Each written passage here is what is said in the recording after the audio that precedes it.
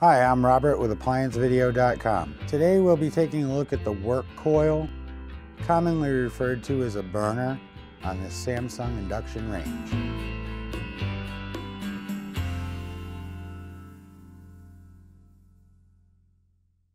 Stop. Before you begin any repair, unplug the appliance from the wall outlet. It is also recommended that you check for proper voltage.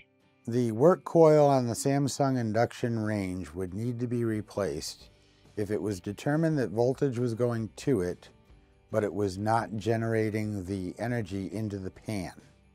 This could be due to the sensor or the burner itself, or the coil itself. To begin this repair, you must first open the oven door.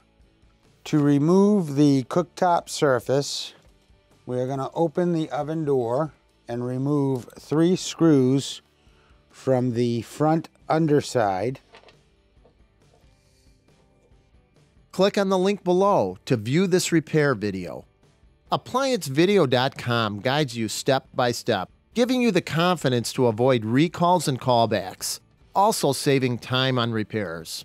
Whether you're up against an uncommon repair or the latest appliance on the market, our videos have been created with you in mind. Our growing library of videos have been produced using our factory-certified technicians who have extensive infield experience over the past 30 years. ApplianceVideo.com provides high-quality repair videos that anyone can follow, regardless of their skill level. We are here to help. Click on the link below to view this repair video and let us help you do it right the first time.